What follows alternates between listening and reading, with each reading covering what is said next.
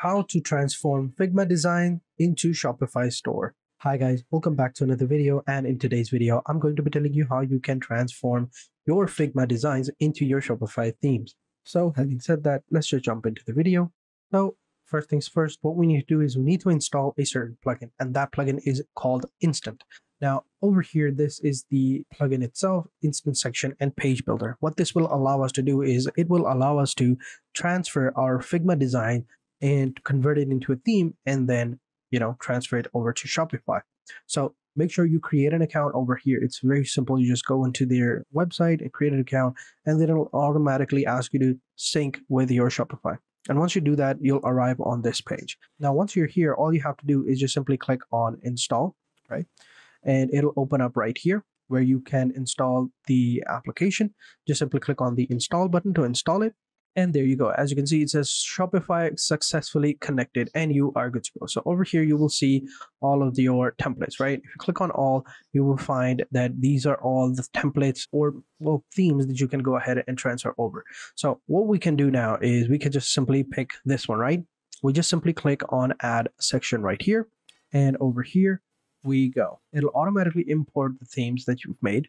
And of course, within Figma, if you have created a theme, you can easily put it into that section right here that can allow us to import it over here. Now it's loading up, so let's just wait for it. And one thing I do have to mention that it is free. You can go ahead and use it for free. There is pro plan as well, but if you want to use it for free, you can. So as you can see over here, $0 per month. It is forever, no risk, free forever, right? But if you go ahead and purchase a plan, you will see you have all these different options as well. So for this one, in the free plan, you get to publish one page and publish one section, publish one blog post, and unlimited previews, Shopify Market, Figma plugins, all of that. And for the paid version or the starter one, right, if you convert it to monthly, it's going to be almost $40 per month. Everything is for free. You get unlimited pages, unlimited blog posts, publish up to 5 sections, publish one product template, support within a day, and remove instant banding as well. So you get cool stuff if you purchase it, but the free version, I think it is just to try it out, see how it looks like, see how it works. And then once you feel it and you see its worth, then you go ahead and buy it. I think that's a good structure right there. So if we come back over here, you can see that I have loaded this section right here because the other shoe one wasn't loading up properly. So right here, this is how it looks like. And now what we want to do is we also want to make sure that we have used the auto layout buttons, right? We've used auto layout on these themes. And for auto layout, well, you have to create that design within Figma itself, and you have to use the auto layout section. Otherwise, it won't work. So how do you convert your Figma designs over here onto the Instant plugin? Well, if you go to the dashboard, right, you just simply click on Figma to Shopify. It'll take you over to this section where you get the free plugin, right? When you click on this button, it'll open up your Figma account. You have to be logged in, and then it will ask you to go ahead and add it. So then you just simply click on open in, and now you have all of your, your designs that you had created. So for example, I don't know what this design is, but I'll just simply open it up.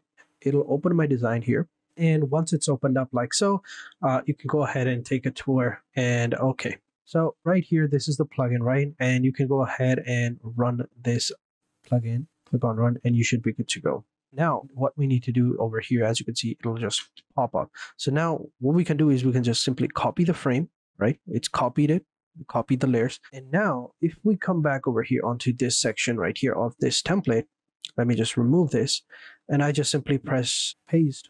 You will see that I have imported it correctly. And you will see I have no errors, right? Paste from Figma, matching the fonts, uploading assets. Now, if I hadn't used the auto layout, now over here, as you can see, I didn't use the auto layout, and it is telling me you are not using Figma auto layout. So over here, it's giving me a guide. So this is what I was telling you about. If you don't use the Figma auto layout on your design, it will give you an answer, and you won't be able to, use your design within Shopify. But if you do use it, you'll be okay. Your design will be perfect. And then what you can do is you can go ahead and publish it within your store. Now, I've imported this design because, I just wanted to show you the important stuff. You can go ahead and create your own design, and you can go ahead and import it.